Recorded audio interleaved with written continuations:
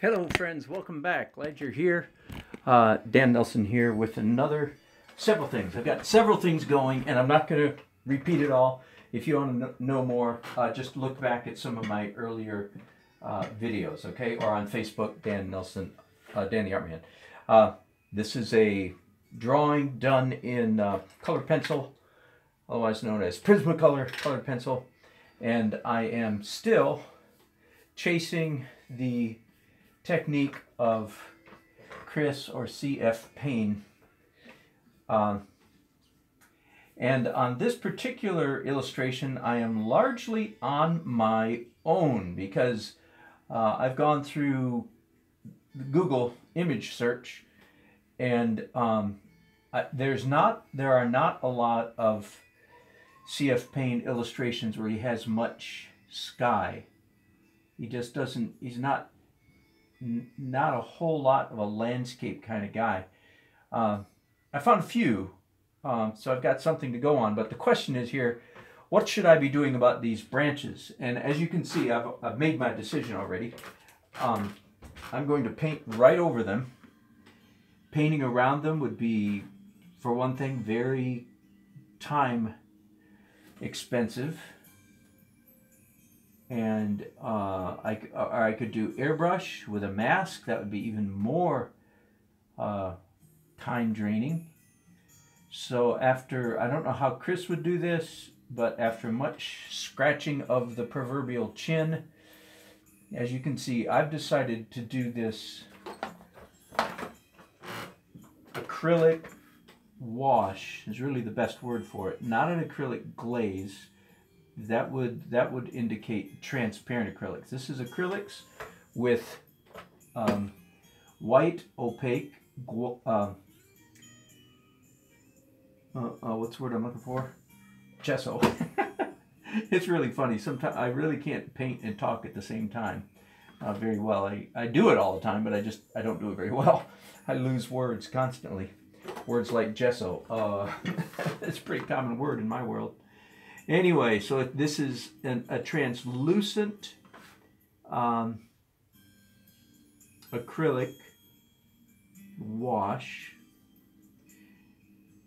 And I've decided for expediency, that is for just time schedule, to just go right over all the branches. Then I'm going to come back a second time here in just a few minutes with a brown color to go on top of the blue that's here. Now let me explain a little bit. By the way, I have in the course of my searching in the last several weeks, I have found a couple other artists who have done what I'm doing, which is imitate the Chris Payne technique. And I want to be gentle here, but let's just say each of the artists that I've discovered, they've had a generous dose of their own. They haven't imitated him very well. Is what I'm trying to say. That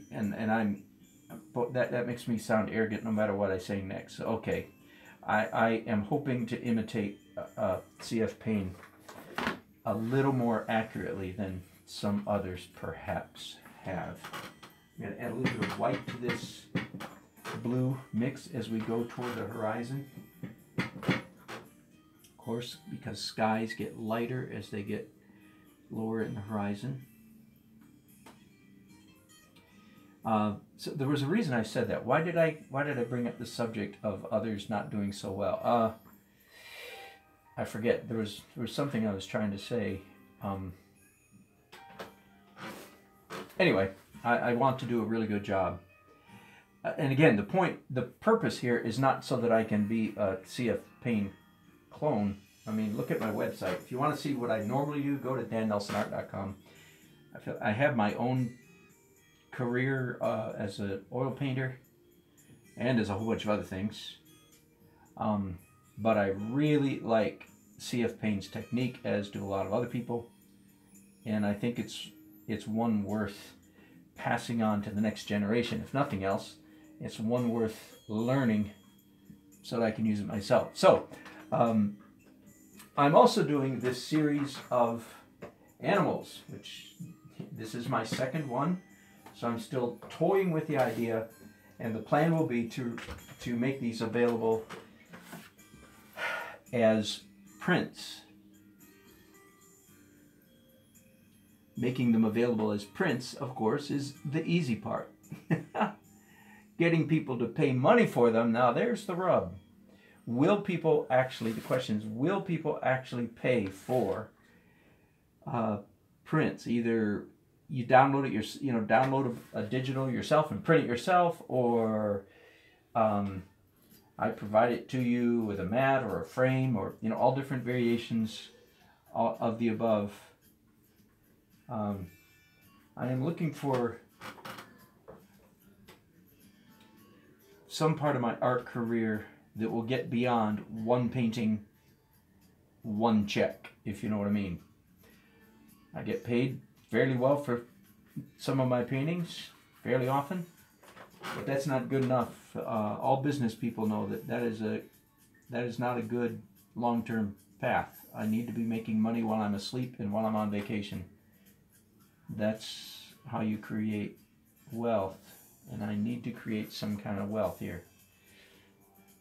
My entire retirement plan is based on this. I need to get rich and famous. There, the truth is out. I'm a pretty typical artist in that regard. If I don't get better known, I'm gonna be broke. So this fits into that plan. Okay, couple things. So I've just finished doing one layer of acrylic wash, translucent acrylic wash on the whole thing, and a couple lessons I've learned, because this is my fourth imitation of Chris Payne. This is my fourth attempt, and one thing I learned is at the end of this stage, everything needs to have acrylic on it. You can't leave bare naked paper showing through. Even if it's going to be white in the final illustration, you need to paint it white if that's the color you want it. The reason is when you get to layer number 4, which is oil, if you don't have acrylic on it, it'll soak into the paper and make almost black color. So that's what I've learned. And the other thing I've learned is that I want everything at this stage to be rather high key, to be fairly intense color, because the next 2 layers I'm going to put on it are going to be dull layers, brown and gray.